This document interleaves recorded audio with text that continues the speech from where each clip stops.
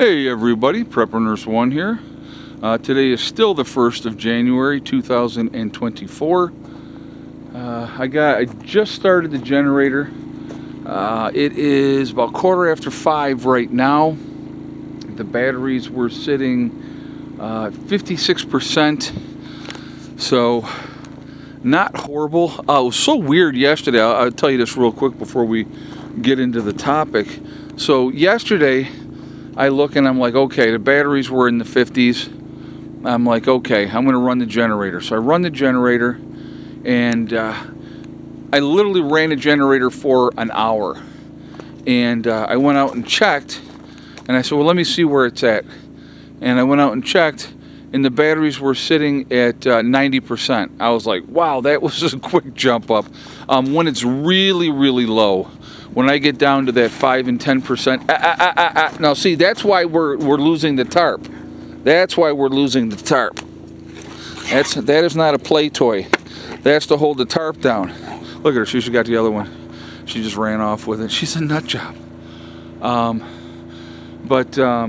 Yeah, so that's when the batteries are super low, it takes forever for that to to get squared away. And she's making her rounds now, getting her running in. I love to just watch her run because she's just so full of energy. And she's 3 years old, so she's a good dog. I can tell you folks, best dog I have ever had. Absolutely the best dog I've ever had. All right, so let's actually get into topic here, folks. We have I don't know if you saw this. I don't look. So again, I saw this. I don't know how true it is, but I thought I would address it anyway. You guys in the comments can let me know if there's factual information to this, because if there is, I have a problem with it. I heard that they are taking away veterans benefits, cutting veterans benefits to use that money to do health care for illegals. Now, if that's the case, all right, I have a huge, huge problem with that, because simple fact, we need to take care of our veterans before we take care of anybody else. There's no doubt about that as far as I am concerned. We should not be worrying about the illegals. The illegals, what we should be doing is deporting them right back across the border and making them Mexico's problem, because they're not our problem. I'm so sick and tired of this. And then you have, these sanctuary cities are now all complaining. Chicago, New York City, Washington, D.C., all those places are now complaining. And they're like, oh my God, we're being overwhelmed. Well, if you think you're being overwhelmed in Washington, D.C., New York City, and Chicago, what do you think it is across the border in Arizona, in California, in Texas? What do you think it's like for those states? This is just, it's gotten to a point of being absolutely ridiculous. And I'm like, I'm beyond over it. And remember, I want you guys to remember who was put in charge by Biden to deal with this crisis. I want you to remember that. This I know for a fact who was put in charge of this. It was Harris. What has she done? What's going on? What's different? And here's something else that I thought was also funny, that now all of a sudden Biden is building the wall, right? The border wall. Biden's now building the border wall.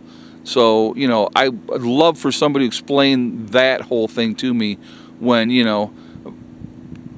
we need to take care of Americans, period. First and foremost, if you want to come to this country, you come to this country the right way, like a lot of people have done. They've gone through the process. They come in here the right way. They just don't come in willy-nilly. And then, I'm hearing also, and again, please tell me if I'm wrong. I'm not saying that this is 100% fact, but I heard they're giving these people like $5,000 gift cards, vouchers and all kinds for hotels and everything else, which again is ridiculous. These people are not our problem. We have our own problems here. All that is a drain on our society. It is a drain on our system for the people here in this country. It's just absolutely ridiculous. It should not be happening at all. And so, you know, like I said, I would love to hear your guys' feedback. I'd love to hear what you have to say, what you think of this situation. Do you think that there is a problem that needs to be addressed? Do you think that the government needs to be taking care of these things? We're going to walk over here real quick because I just went and collected eggs, and they were all working their way into the coop because it is that time of night. So I want to see if anybody is still out, or if they've all actually gone to bed now. Let's see, I think they've all actually gone to bed now. So if that is the case, and it looks to be the case, we're going to go in and we're going to lock these guys up.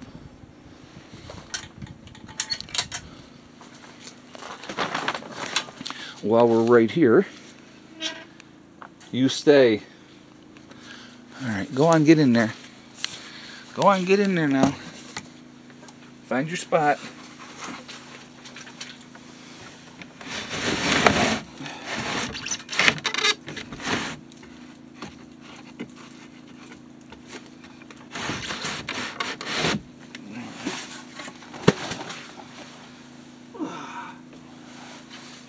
So somebody had asked in the comments, they said, well, why do you lock them up at night if they're in a secure area? And the reason for that is, with the door shut like that, it's going to keep it warmer inside the coop for them, number one. That's the number one reason that we do it that way. And the number two reason that we do it is because it's another layer of protection for the chickens themselves. You know, if let's put it like this, if a predator really wanted to get in here, a predator could get in here. All right.